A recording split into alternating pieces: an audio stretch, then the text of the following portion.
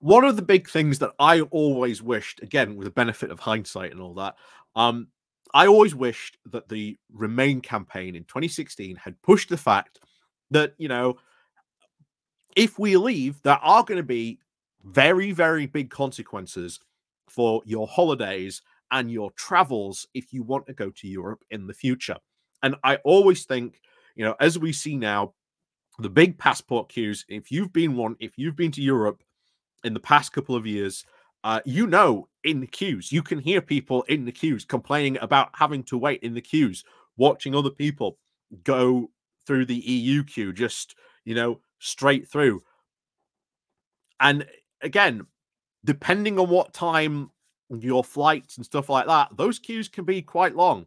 You know, I was one in oh, was it Romania where we were like having to like stamp things constantly? We were there for like, you know, 30 minutes just having to wait because they only had two people on. And yet it wasn't just us. There were other people from international countries having to use that very same system as well. So it has increased the queues, especially, you know, in places like that.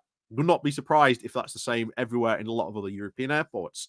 When I used the Eurostar, the queue that you just have to go through Euston, and if you've traveled through not Euston, St Pancras, sorry, if you've been through St Pancras station, and you know, especially if you come off the trains from the north from Sheffield, you'll go down that escalator and you just have to take a look to your left and you can see the queues that are just forming way back, and that is the Eurostar queue. And that has been a constant problem that even Eurostar constantly bringing up, that even if they were going to bring in the, well, as we just said, the EU entry-exit system, where they are now going to ask for fingerprints and, of course, retinal scans on top of showing passport documentation, you know, going to be increasing those wait times even longer. And, of course, that will also apply for lorry drivers as well. So these wait times, I think a lot of the stuff, really, if we do sort of, you know, have a rejoin campaign, well, yeah, definitely a benefit we need to push, you know, definitely a benefit we need to push on rejoining the EU, that we can finally get rid of those queues. You know, we can return to what we used to have, which everyone used to enjoy. And like I say, if you've been in one of these queues, if you've been on holiday to Europe, you know the conversations, you've heard the conversations about waiting in that queue. No one likes to have to do it, but you know the conversations that I had. And yet, you know, we did warn people back in the back when that was going to be a consequence. And of course, now the EU entry exit system, those queues could become even worse. They could become even longer. And I don't think British holidaymakers are really gonna sort of appreciate having to wait in that queue. And of course, again, that will definitely help, you know, should we say, change people's minds on the EU, if not already. I guarantee you it has fundamentally changed people's minds now, having to wait in queues. Definitely so. But anyway, going on to this, because a Dover council leader was at a House of Lords meeting, and he was talking about how he was basically thanking, you know, the fact that the EU have gotten rid, well, not permanently, but there was going to be the EU entry exit system that was going to come into force. Instead, they pulled it back and have now decided to go for a phased introduction. But even because they're doing that phased introduction, this council leader was like, well, it's still going to be a disaster. Things are still not ready. Things are still not in place. And yet we've had years to get this stuff ready and in place. What was all this stuff that the government, the last government, bear in mind, was pumping out continuously about getting prepared for Brexit, getting all this stuff? They didn't do any of it. Yeah. It honestly, it boggles the mind. It boggles the mind on what they were really doing. It boggles the mind. But anyway, back onto this. But before we do go on to this, please do remember to click on the like, share, and subscribe button. And of course, down below, there are links to the Patreon page, the one-off donation link called Buy Me Coffee, where you can buy me coffee, the YouTube thank you button, and of course, as always, there's the Pony Club down below as well. So let's get on to this. So EU entry-exit system would have been a complete and utter carnage, says Dover Council leader. So the planned November 10th introduction of the EU's now postponed EU entry-exit system. Hang on, let's get rid of that Kimmy Badnock advert. There we go. The planned postponed EU exit system would have been an absolute, complete, and utter carnage, according to the leader of the Dover District Council. Kevin Mills, a councillor, was speaking at a very special session of the House of Lords Justice and Home Affairs Committee following last week's postponement of the entry-exit system, or the EES. With just a month to go, Interior Ministers decide to postpone the introduction indefinitely and then apply a staged approach. Mills said that none of the infrastructure is ready. None of the IT is ready. It would have been complete and utter carnage, and we are more than happy that there has been a delay. Without the ESSS, we will now see the town come to a complete gridlock several times a year. You add this on, and it's gridlock now on steroids. That is what concerns us. And bear in mind, he's bringing this up. Gridlock now several times a year. Why is that happening? That is happening because of the delays at the ports, the tailbacks that this is causing, the queues. And that's just over. You know? So, he continues to say, if the Department for Transport are, of course, still saying that they expect up to 14-hour delays if there's a problem somewhere that obviously needs to be addressed. In Dover, that's not just the A20. The whole town stops. Nothing moves. You see ambulances stuck in queues. Everywhere suffers. If we don't get this right, we're in a backlog. And then it backs up now into the rest of Kent. I cannot over-exaggerate the damage this does business-wise to the community, to individuals, to the security of course, the country, because staff can't even get to work to actually secure the borders. That's our problem. And bear in mind, we don't have this problem if we're in the Single Market and Customs Union. We don't have this problem if we're in the EU. Once again, selling this benefit of this is a result of what you actually voted for, because Kent was, I think, vast majority voted to leave. They're now having to deal with the consequences of this. Very, very, very much so.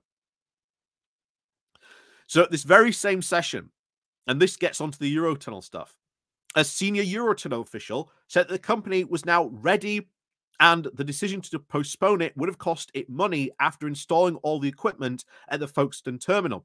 Geoff Keefe, the chief corporate public affairs of the Europeans of Eurotunnel's parent group, GetLink Group, said to the committee, "We're disappointed that it's been delayed. We were ready. We had all the technology in place, our infrastructure in place. We'd recruited most of the staff. The staff will not, of course, be laid off, but it will be kept on a range of roles. The investment so far totals over £70 million. And we were looking forward to at least starting to recover that cost," Mr. Keefe said. All of that will now have to be put into hibernation, a cost that will now inevitably now be passed on to the consumer. He hinted that Eurotunnel may now seek compensation from the EU. We are, of course, considering the cost recovery. We have now followed their project to the letter.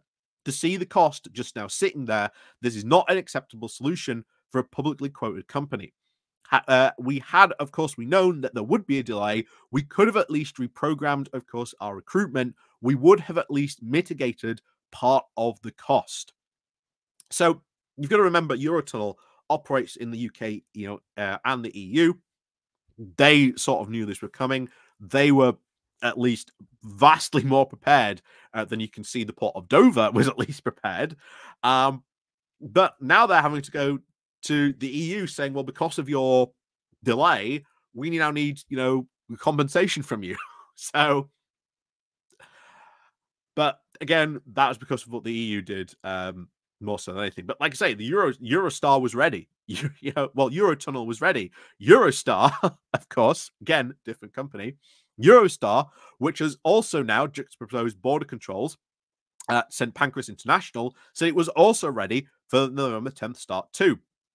Gareth Williams, the Eurostar General Secretary, said, we will sit there with now high investment in infrastructure that is now idle. What lies behind these latest delays and weaknesses of the test environment did not give the member states the kind of confidence that we will all know now is necessary.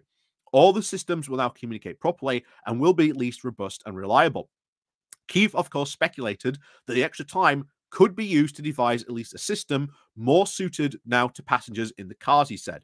The EES is designed now for an airport environment where people are, of course, all indoors, well lit and weather protected, comfortable, spacious environments with plenty of time.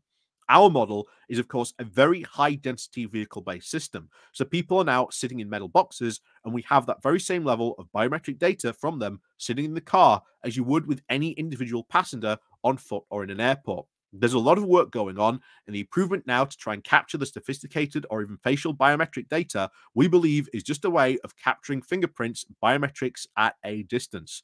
We hope that we engage with the EU to bring these things forward, to make the most of this delay, and even bringing in better systems into place. So that is at least good that Eurostar is saying, well, okay, there has been a delay, but we're going to at least use this delay to try and improve the systems. But again, systems we wouldn't need, of course, well, for obvious reasons. But yeah, there you go.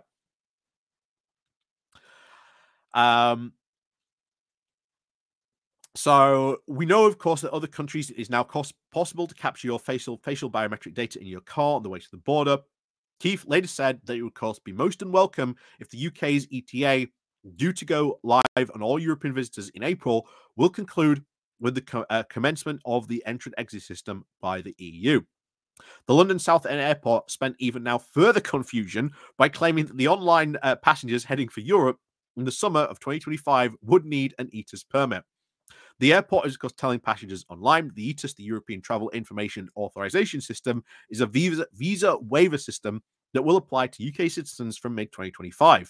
But the postponement of the entry-exit system now means that it is now certain that British travellers to Europe will not need an ETIAS, and it will start a minimum of at least 6 months after the ECS is working well. And of course, initially, there will be, of course, a 6-month grace period in which it will be optional. The very earliest that the ETIAS could be mandatory is summer of 2026, although the start date is likely to be later. So there you go. Travel chaos, basically, a result of that. And we said this, there would be travel chaos. I think it should have been used more. This is what will happen. It'd been interesting to see the Brexiteers try to explain that. But travel and holiday travel never really was a big factor of the 2016 referendum. It was not talked about at all. Mainly, of course, it came down to the ideas of talking about trade, sovereignty, and of course, immigration. Bear in mind, the big Brexit blob could be about anything you particularly wanted to, and that's about the way that the Brexiteers used it. And of course, we always remember that Daniel Hannan infamously said, again on Sky News, you can go watch it yourself, going to vote for leave was not for leaving the single market and customs union, because only a fool would leave the single market and customs union. And as far as I'm concerned, any future government could rejoin the EU and single market based on that. Now, of course, it would be spark absolute consternation from the Brexiteers, but it would be funny to use that argument against them, just to see them absolutely start spinning in their wheels on that. But we'll see, of course, as what happens. But we know the polls, we know feelings have drastically changed, even more quicker than people first anticipated. People still thought we would not be at this point where we were. So things are moving, I think, a lot quicker. I think that Labour, even though it's in its first term, fundamentally, I think is going to have to sort of rethink what it wants and what it does with the EU. We've seen the sort of EU reset put forward by Keir Starmer, which has been good. Fundamentally, resetting the relations with the EU has been good. There's a lot more stuff planned about, doing sort of more of these deals with the EU. We've seen Germany very, very ambitious about what it wants to do with that. We've seen more and more, reciprocal things that the EU has said, youth movement scheme, which again would benefit the UK massively for for a lot of like return stuff. But this is modern trade. This is how modern international agreements work. It's pro quo. You do something, we'll give you something in return. That's just how modern agreements really work these days. But we are seeing, I think, a lot of good work. There's been a lot of at least better movement on this. I think the EU has recognized that this Labour government is certainly going to be a lot better partner than the previous administration. That certainly sets good groundwork for future talks and things like that. So we'll see what happens. But overwhelmingly, as I said before, I'm very happy with the work that Keir Starmer has done, sort of resetting this. I think that maybe, we haven't had a lot of so far, stuff said, but you never know. And I think having better relations, fundamentally, that is a lot better. And I think people really underestimate why having good relations is a lot better than at least the relations we did have for a lot of other reasons. But, we'll continue watching what happens here. I think the EU fundamental reset has been good. Talks are continuing. I think there's something happening. I think in the next couple of weeks, maybe even months on this topic and subject. So we'll see what happens. But as always, I think, Labour sort of doing this stuff is good. Fundamentally, it has really been needed to sort of happen. But of course, as always, let me know what you think down below. And of course, we'll see you all next time.